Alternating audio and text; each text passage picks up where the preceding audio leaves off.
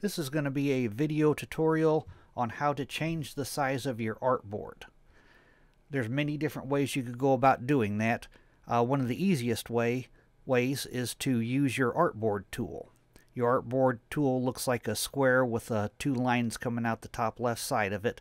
The keyboard shortcut for it is Shift plus O. Hold down Shift and press O. But if you click on your Artboard tool, your artboard now has a blue dotted line around it, and you can pull out from the corners. You can reshape it however you want to reshape your artboard.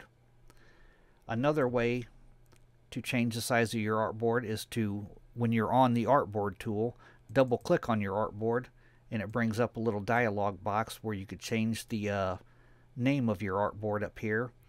You can change the width and height. If you have specific dimensions that you want to use, you could change it right here.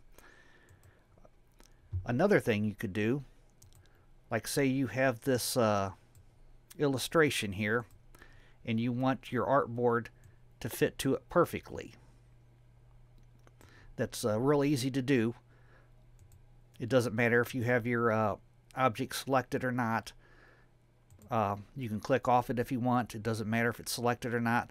But click on your Artboard tool and then simply click on your object, and now there's an artboard that is perfectly fits right around your artwork. And from there you could still change that. As you can see, it's got the blue dotted line around it. And you can also say, I want to get rid of this artboard. I'll just click on this one, selecting this artboard, and I'll just hit delete on my keyboard, and that deletes that artboard.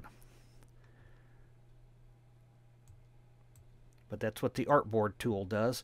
You could also go over to your Properties panel to do it a different way and select artboards over there. If you don't see it over there, you just go to Windows and down to Artboards, and you'll have this little box pop out. And from here, you could add another artboard. And what this did, it duplicated the artboard that I already had on here, but I could still change the dimensions if I wanted to. Say that I wanted to get rid of that artboard. All I got to do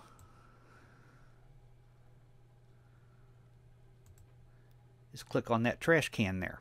Select your artboard. Now you have to have at least one artboard, but if you've got more artboards on there, you just select whatever artboard you want to get rid of and click on the trash icon, and that deletes the artboard. I'm going to press Control minus to back up a little more. But that's how you change the size of your artboard. The way I normally do it is to use the Artboard tool, and all you got to do is select the artboard. If you got more than one, you just select the artboard that you want to work on and resize it. Thanks for watching.